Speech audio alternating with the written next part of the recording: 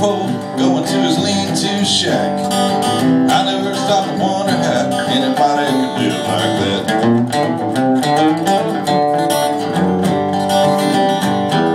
Spunky, he was a leprechaun, he had little bitty brown eyes, straggling beard and a heart of gold, made up for his small size.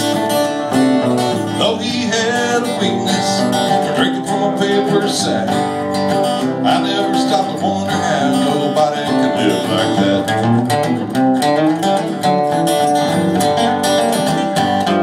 Spunky, he didn't have too much, no house, no car, no bills, but a bottle of wine and a color TV was a lot like you and me.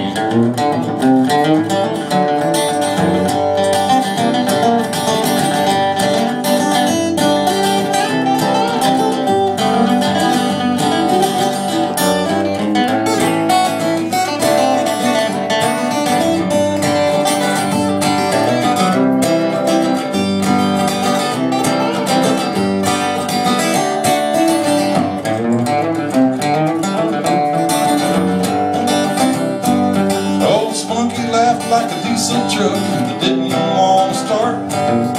He knew a little bit about electricity, you could tell that he used to be smart. He was a celebrity for the folks living out on the street. I used to worry in the winter time cause I knew he didn't have no heat.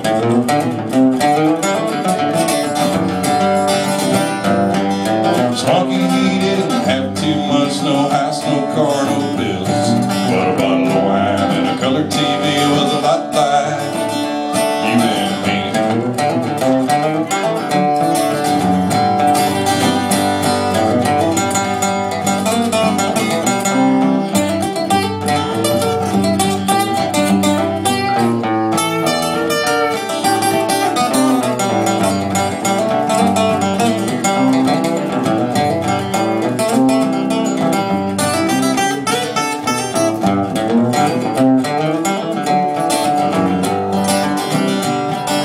One day I gave him $1 to get him a bite to eat.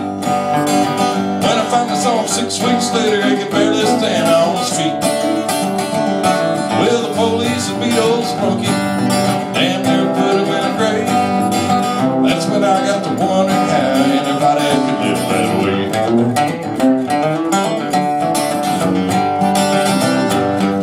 Spunky, he didn't have too much, no house, no car, no bills,